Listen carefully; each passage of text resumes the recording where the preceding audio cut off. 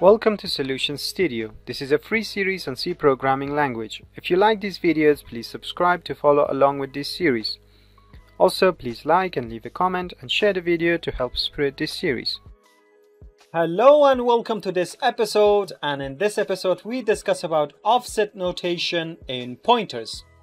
So one of the ways that we can reference the array elements is that to use this pointer expression.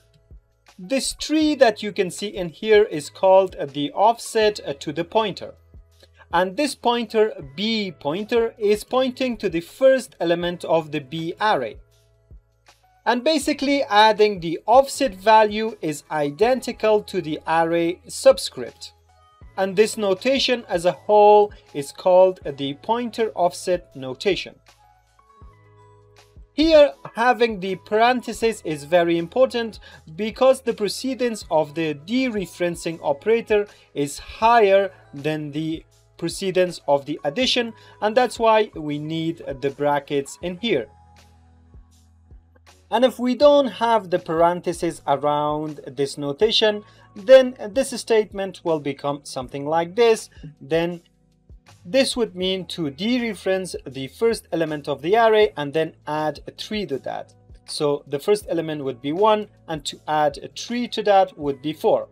And that's not what exactly we want from this notation.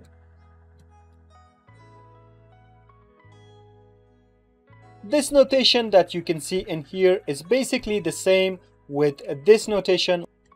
This could look more specific as we pointing directly to the element with subscript 3, and also this notation is equivalent to this notation as well because the name of the array B is basically a pointer that is pointing to the first element of the array. So because of that, this notation in here, this notation in here, and also this notation in here, they are all equivalent to each other. Let's go and run this program. And as you can see that using this notation, we have pointed to the fourth element of the array and we have dereferenced that element.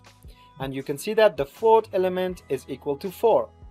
And in general, all subscripted array expressions can be written with a pointer and an offset.